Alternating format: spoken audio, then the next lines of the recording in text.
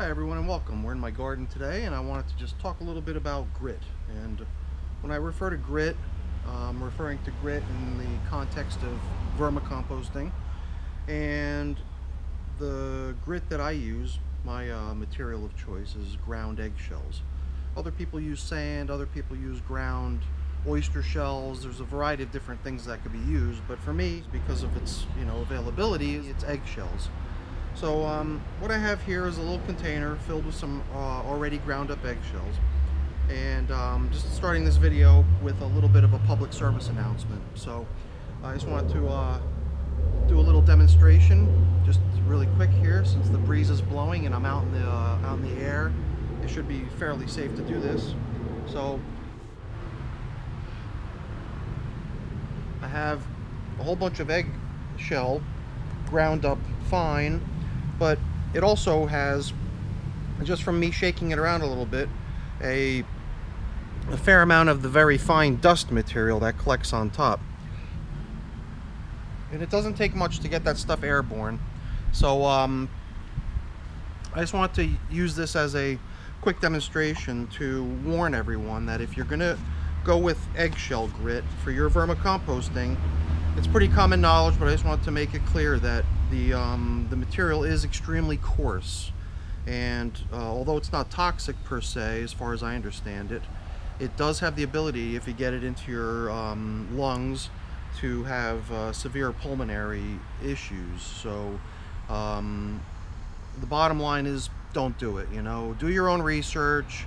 I found information on a website of people that do etchings and carvings of eggshells for decorative purposes, and people that do that either do it with a mask or with some sort of a hood or ventilation system, or do it outside when the breeze is blowing, to make sure that they don't end up with any of the dust that comes off the eggshells in their lungs. So with that said, I want to move inwards into the house to move on to the next discussion topic. So what you have here is a couple weeks worth of eggshells collected after being used raw. Now, some people might have eggshells that were collected after the eggs had been boiled, and if that's the case, then this doesn't really apply, because the boiling of the material has already sterilized it. I just wanted to go through a quick demonstration of the way I used to create my eggshell grit.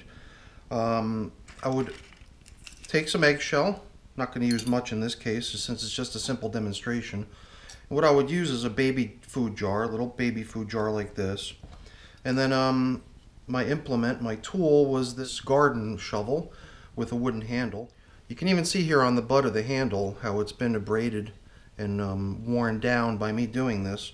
But basically, I would use this as a mortar and pestle to go down into the container with the wooden handle, and I would grind it and grind it and grind it, and I'd be dripping sweat, and I'd be getting hot and tired, and my wrists and hands would start getting very tired. And eventually, when I got some material that I thought was small enough, I would take a kitchen strainer like this and just use a piece of newspaper as my drop cloth, and then I would start filtering the material that I had ground up to make sure that it was small enough and adequate in size to be used for vermicomposting purposes. I got jealous of watching people on YouTube who were using much more high-tech means to come up with this end result. So I decided, hey, why don't I give this a try myself? I went to the kitchen and I found myself a device. This one here is, I guess this is known as the Ninja, or Magic Bullet, I believe, is another popular name brand for these. So I started using the Ninja to create my grit, and my oh my, does this thing work good.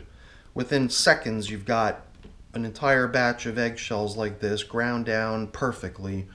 Almost no need to run it through the sifter, although I do, just to make sure I don't really have any large pieces that didn't ground down properly.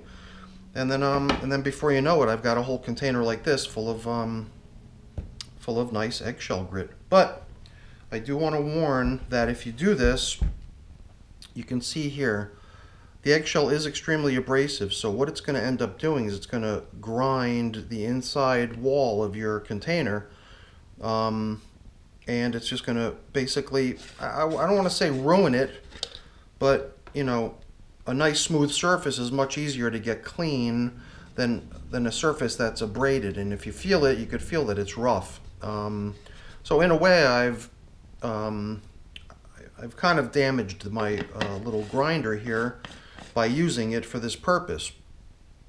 And it just takes a little bit more effort now, I think, to make sure that this is in fact clean before putting it away for the next use. So, you know, be warned, just another warning here, that if you do use your grinder for this sort of a thing, you do run the risk of possibly abrading it to the point where it doesn't really, not to say it doesn't work, but it just makes it more difficult to clean. So, luckily, back in the back of the garage where all the old recently replaced kitchen utensils are, I was able to find this old thing, which is basically the same thing. It's not really a name brand as far as I could tell. It's called the Elite Cuisine, and it's a little bit different. It's missing one of the feet, and you could see the bottom of the cup on this one is missing. And it doesn't really have a very long cord, so you definitely need an extension cord to operate it. And for that matter, I haven't even used this yet, but I did just bring it down from the garage, and I was going to christen it today in the making of this video to see if it's going to potentially be a good replacement for the Ninja that I've been using till now. And I sure hope it is. So why don't we go ahead and load this thing up and see how it works. I just plugged it in to see if it operates. Yep, seems to work. Let's give it a go.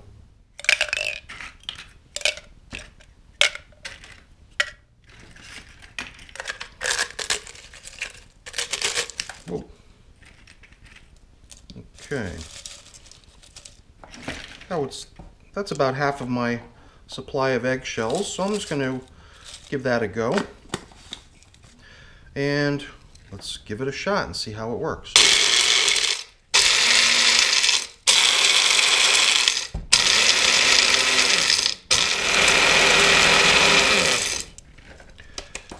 My oh my, if I was doing the old mortar and pestle method, it would be taking me hours and hours to get to this stage. Alright, so it is getting a little bit dusty inside, so it's a bit difficult to see, but let's go ahead and pop it out. We could always hit it again if we feel that we need to grind it further. But before I open this, just want to keep in mind we don't want to be breathing this dust in too much, so we want to just be careful.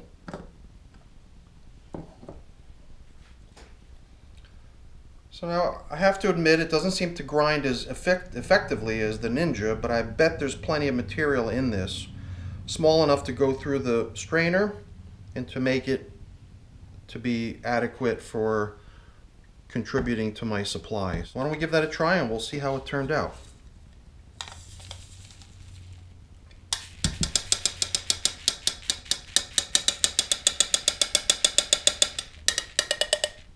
Definitely looking good. Stuff feels really fine.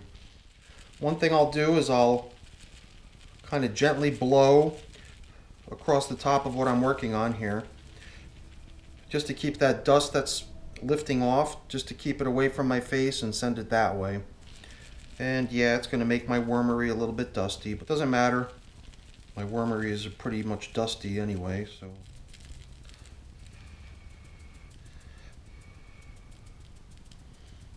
Okay, looks pretty good to me.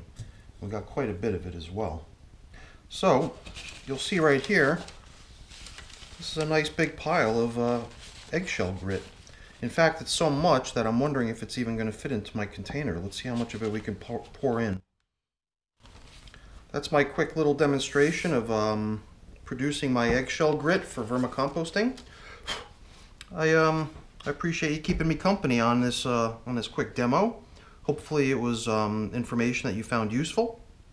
So with that, I wanted to thank you for joining me, and hopefully you enjoyed the video. If you did, please remember to give it a thumbs up. I always appreciate that. And if And if you did, please consider signing up to be a subscriber to my channel. That's always appreciated as well. All right, everybody. Have a great day. Bye now.